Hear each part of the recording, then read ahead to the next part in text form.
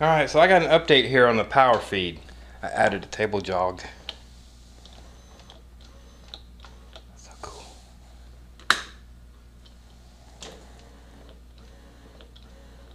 I had a question the other day, and that was, can a 12 volt automotive relay be used to switch a low load 120 volt household AC circuit?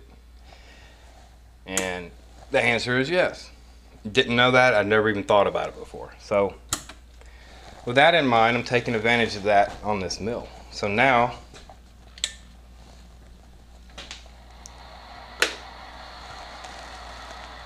I'll turn that up a bit. Alright, so now when the safety switch reaches, it turns the spindle off. Ain't that just cool? I like that. Now I can probably add a switch in there to make that an option or not. Don't know if I will, but it can.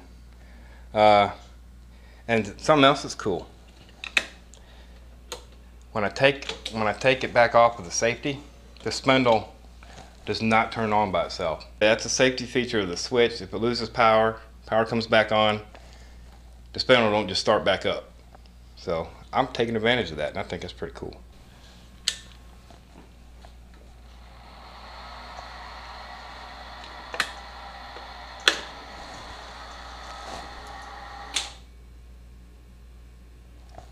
Oh yeah, well anyway, just wanted to show you that.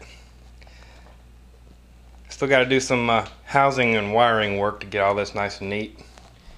So something else that was on my mind is that I will be doing a wiring diagram when I get this thing done, and if necessary, if people are interested, you know, I'll go step by step through the wiring and the hows and the whys, and you know, for those interested. So I just thought I'd throw that out there.